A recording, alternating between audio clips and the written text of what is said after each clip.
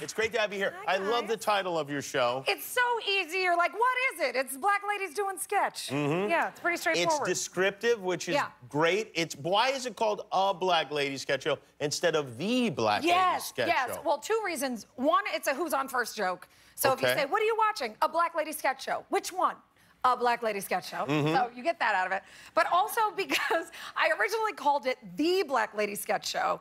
And then my partner, executive producer Issa Rae, said, well, we can't be the only one. Maybe we just call it A Black Lady Sketch Show, and then it's one of many. To encourage more other Black Lady sketch shows to follow. Yeah.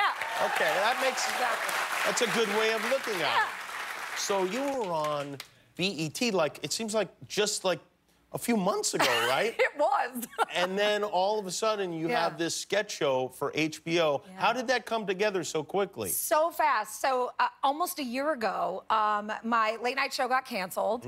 And the aforementioned Issa Rae, who's been a friend of mine for years, called me and said, you know, I heard your show got canceled. And I was like, oh, thank you. She was like, no, get up. We need to make another show. Right away. Right away. Immediately the day I got canceled. So I said, well, I have this sketch show that I want to make with black ladies. And she said, great, bring it to HBO. I have a deal there. Let's pitch it.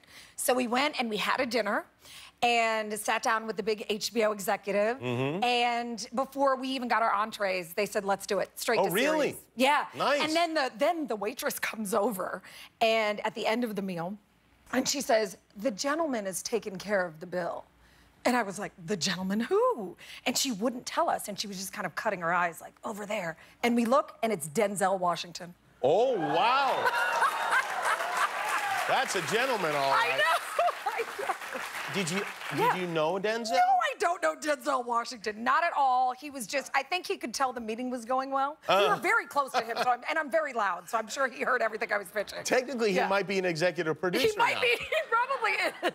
Have you thanked Denzel for this? I have not. I would like to. Oh, well, can I? Oh, yeah. Oh, is this my camera? Yeah, sure. Denzel Washington, from the bottom of my heart, I want to say thank you for the Caesar salad I ate. And for the show that you essentially paid for. And next season, if we could have some more money, I would appreciate it. Yeah. No, I really, it's amazing. It is nice of him to do. It was so nice. Like, he's such a classy dude. I think maybe follow with an edible arrangement or something like that. Something like he's probably not watching us right now. He might be. He's Denzel. He's not watching TV. No, you never know. Well, so now you've got this show, and there's an interesting twist to the show. Yeah. Your writers, your co-stars, all black females. All black women writers, black women director, black women head writer, black women in the core cast. Has that ever happened before? Yeah, never. Never before? Never before in history. And it's so cool because there's so many advantages to having black women. I'm used to writing in late night and sketch sitcoms and comedy for years, so it was very rare for me to write with even one other black woman. But when you're in a room full of them, you get really comfortable. I was coming back during our writing period from a brunch, a business brunch that I had to go to, and I had a lot of hair in. I mean, this is all my hair, obviously, but rude. So I come back and they're like pitching ideas, and I'm like, yeah, that's good, that's good. And I'm just slowly taking my hair out and laying it on the table. And they don't even say anything. And that's not something you could have done in the past. I never would have done that in another writer's room. Well, all right, well, you can leave your hair laying around. That's a big advantage. Can I ask you a question about I watched the first episode of the show. Oh, good. And there was a joke in there about a cartoon character. Oh, yeah, Flintstone. Yeah. Sorry. What does that mean exactly? Can I say Flintstone? Yes. So it's a joke that Quinta Brunson and I have where she finds out that I cheated. Well, I slept with her boyfriend a few years back. You guys are playing a little game. Yeah, we're playing a game called Never Have I Ever, and one of the other cast members, Ashley, says, never have I ever slept with a boyfriend of my cousin Quinta, and that's my cousin on the show, and she goes, me, cousin Quinta? And I say, sorry, it was Dre, he had a Flintstone. And then one of our other cast members says, what's a Flintstone? And she goes, you had to use your feet to make it work.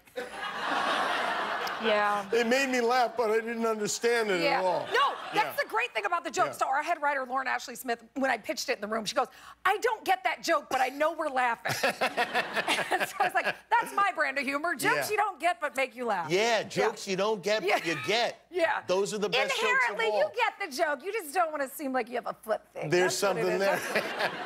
This is fun. This looks like a fun, that's you. That's me. That's me.